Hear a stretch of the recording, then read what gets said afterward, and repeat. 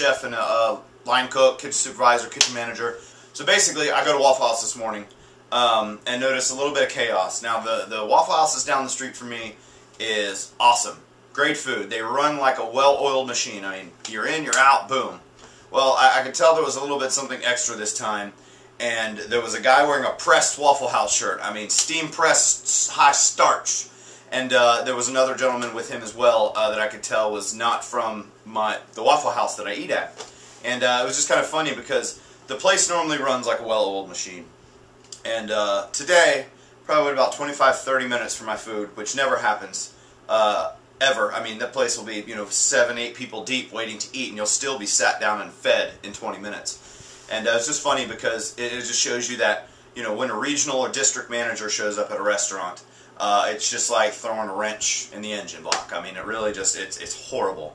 The place always runs well, and it's funny because, they staff extra staff members because the DM's coming up or because the regional manager's coming. And I just thought it was funny from me, working in the restaurant industry for many years, that, it was funny. And I just want to share that with you guys. Yeah, ate at Waffle House. Food was great.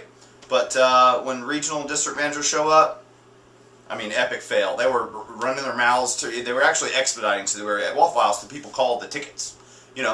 Walking in, waffle on 2, scattered eggs, got their cover. And the regional guy was doing that. And he was royally fucking it all up. It was just royally fucked up. So I sat at the little bar there and drank my coffee and, my orange juice and my ice water and patiently waited. Tipped very well, like I always do there.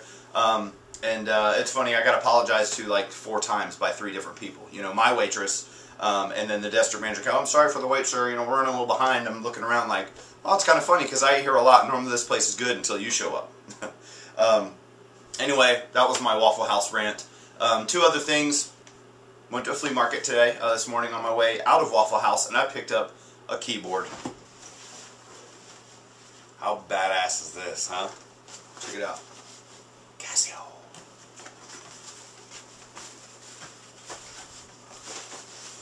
Da-da-da-da. Look at this bad boy. Check it out. Casio MT520.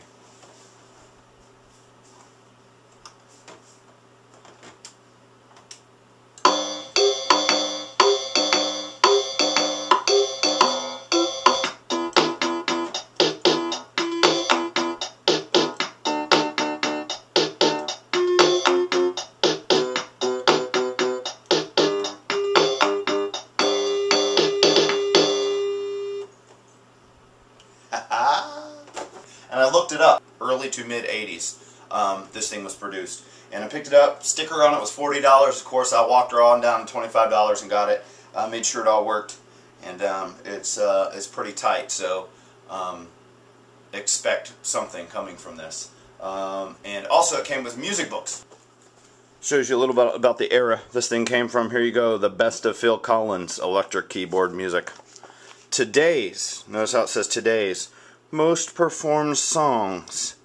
And we got What's Love Got to Do With It, Tina Turner, St. Elmo's Fire, Caribbean Queen from Billy Ocean, and so on and so forth. Little music songbook here. Beatles, Greatest Hits.